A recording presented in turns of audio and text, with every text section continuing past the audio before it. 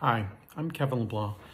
I'm starting a vlog in order to, as I think about and then possibly undertake running for Herndon Town Council, what that's like as a first-time candidate, as someone who's really not very much into politics.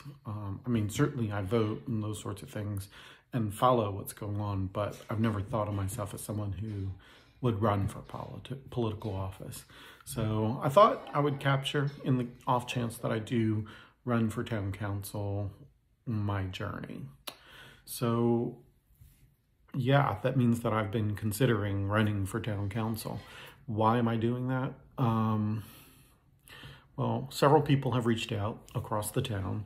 A lot of people, view me or know me really from running Winter Market or Homes Tour, or some of the other volunteer activities that I do in town. People know I run a business, have been a strategic leader for a long time, and have encouraged me, feeling like I'd be a good voice for them, that they really like me, they like the way that I kind of think and take into account all the viewpoints and do research before making decisions.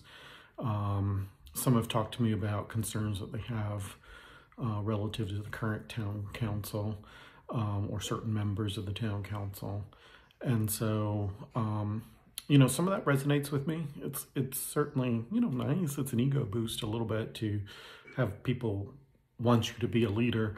But beyond that, really, it's more just that, I can see some of the same concerns. I share those concerns that our town has kind of become divided amongst the town council members, that there's some big national politics that have come in and people kind of using those.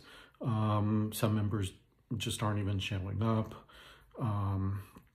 So, we want people who are going to be active and listen to the town citizens and engage with us. And so I figure, well, then maybe I am the right person. So last cycle, I was asked the same thing. I was asked to run potentially for mayor or for town council, and then COVID hit. And it didn't feel right to me right at the time. Certainly, beyond COVID and how would I go out and get my, be heard, certainly some people around town, my neighborhoods off of Locust and Spring Street know me. People know me from the volunteerism or from work. But I think that, I'm in the process of, or at the time I was in the process of selling the company. I'm still there, but thinking about leaving. And so, it's on one hand, it's going to be a lot, leaving a job, starting a new company or new job, whatever I decide to do. Trying to, what really frightens me is, will anyone vote for me? It's kind of scary to think, right? Will I even be popular enough? Will people support me? I'm an introvert by nature, so it's a little bit hard to think about going out and getting all the signatures and then getting all of the people to, knocking on doors, getting people to support me, to see my viewpoints. There's a lot of research I feel like I need to do in order to be prepared, to be able to answer questions during forums. So I keep oscillating between, do I want to do this or do I not want to do this? I definitely know that I do not want to seek political office at anything higher than town council.